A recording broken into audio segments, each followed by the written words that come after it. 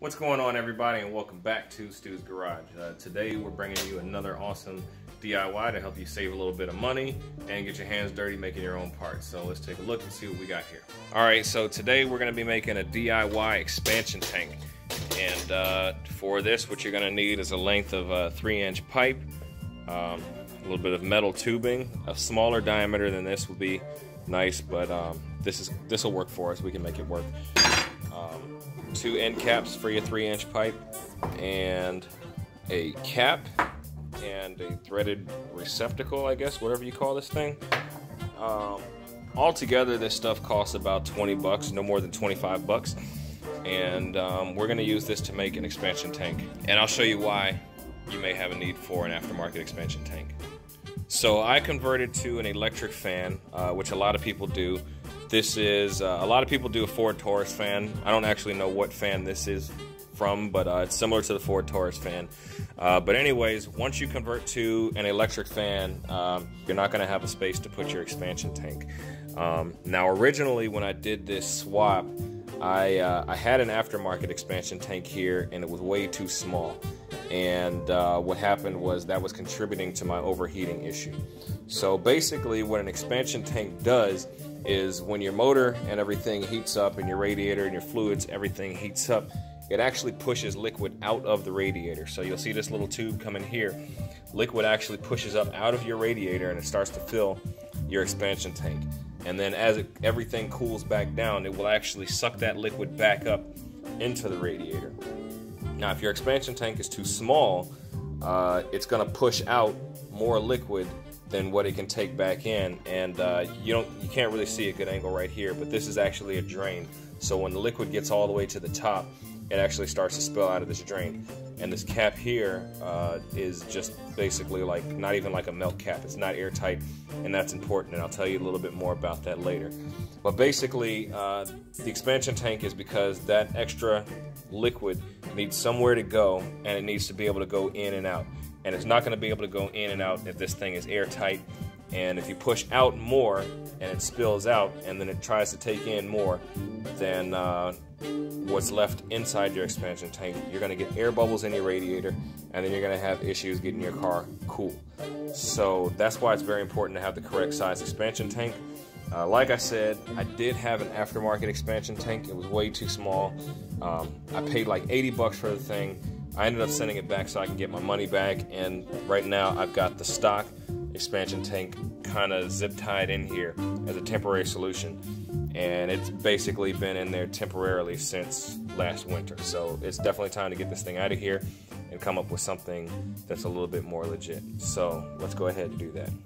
Alright, so just to show you guys how I had this thing jerry-rigged to the max, it's basically just held in here by zip ties, and it's really just sitting on top of the lower radiator hose.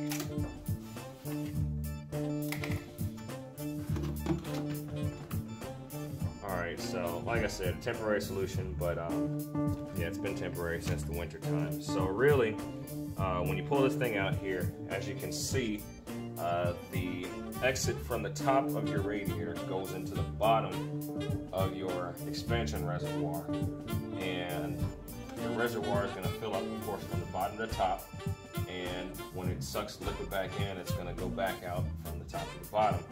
If you overheat or if you overfill your radiator, it's going to continue to push up to the top, and it's going to overflow out of this spout that you see right here.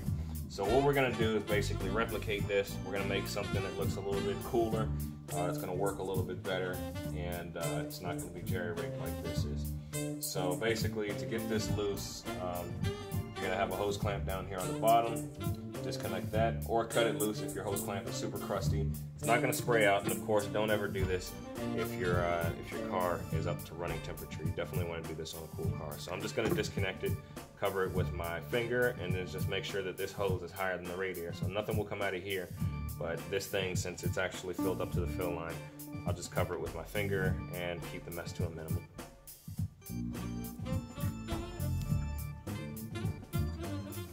Alright, so what I'm going to do here is actually take this PVC, I'm going to mock it up in the area and see how large I can actually make this thing.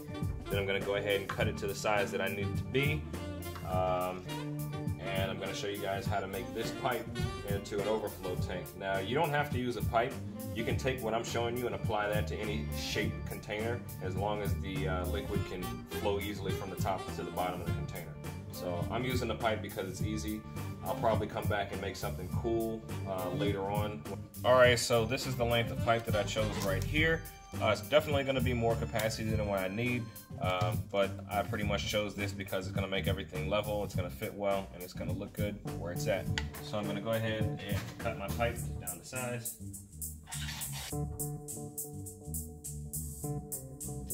And there we have, this is what our expansion tank is almost going to look like. Now, again, I want to point out, you know, PVC is not rated for pressure. This application is not a high pressure situation. The overflow tank on a Mustang and many other cars doesn't hold pressure, but there are cars that have overflow tanks that do hold pressure. You don't want to do this for a pressurized tank. For this thing, you can open the overflow tank whether the car is hot or cold. You don't ever want to open a hot radiator, but this is not a pressurized overflow tank. So don't ever do this on a car that has a pressurized overflow tank. So we're going to go ahead and glue this cap on, and I'm just going to do that by running a bead of silicone around the outside edge. And honestly, I think this thing will be tight without any adhesive, but the silicone will definitely seal it up and make it watertight. Again, folks, this is not pressurized.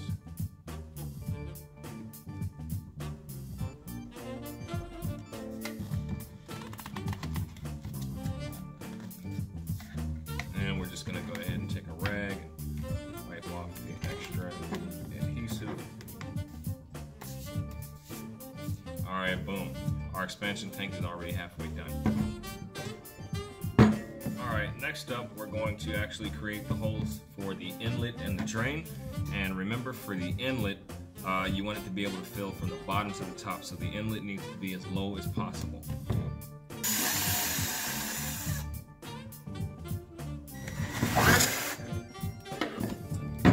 Hopefully I didn't make that hole too large.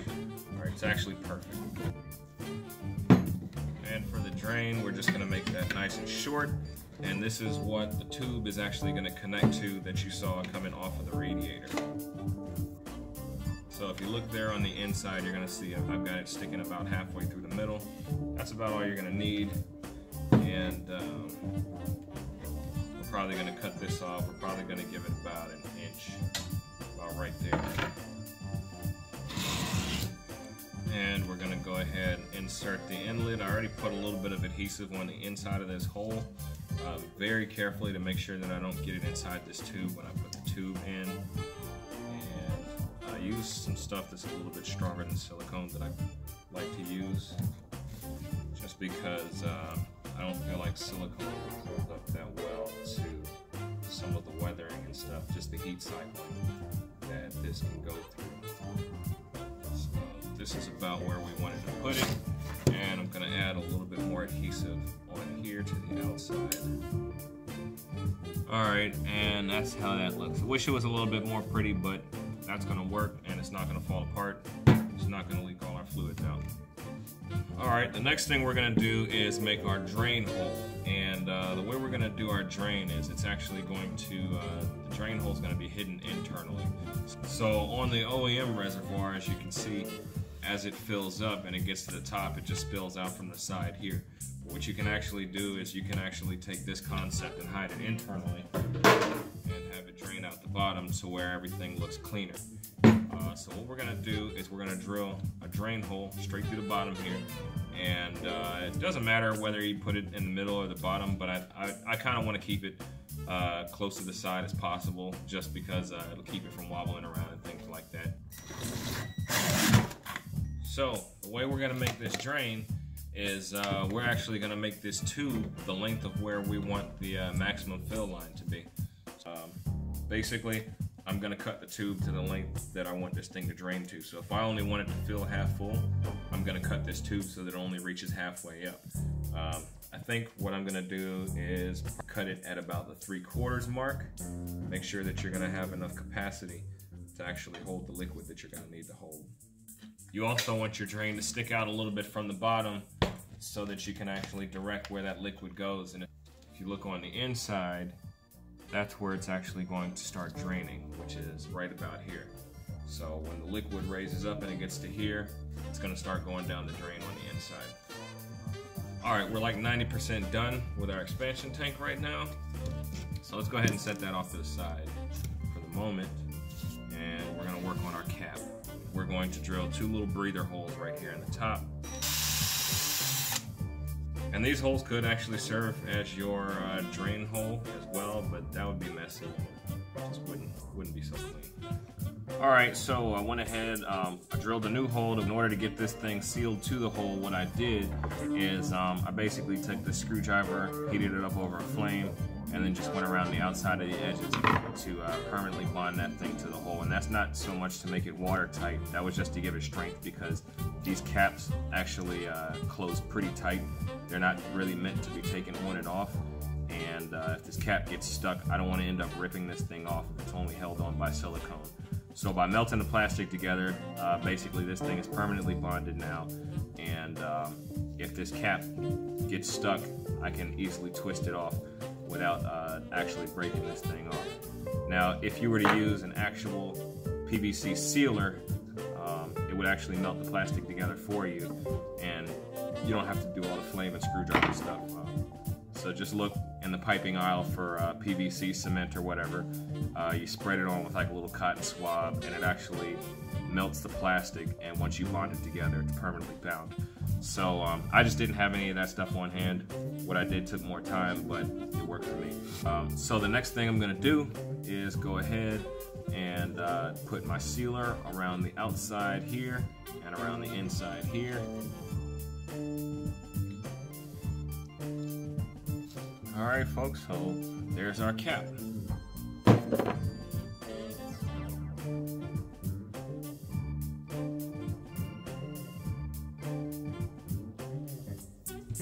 So at this point, the reservoir is pretty much done. It's ugly at this point, and it pretty much looks like something illegal. But I pretty much have to wait 24 hours for all my adhesives and everything to dry. Then I'm going to throw some really cool paint on it and make a bracket for it to actually hang up next to the radiator. And then we'll have this thing functional. And we're pretty much done here. So this is pretty much almost what the finished product is going to look like. While I was gone, this is actually the next day that you guys are seeing this. The adhesive is not fully dried right now. That's because it's pretty cold here in Stu's garage right about now. While you guys were off camera, I went ahead and added a couple of little brackets to it that are going to attach to certain points on the car, which I also measured out yesterday. And at this point, it just needs a coat of paint. And as you can see, it shines. It looks actually metallic, so this is going to come out looking pretty cool.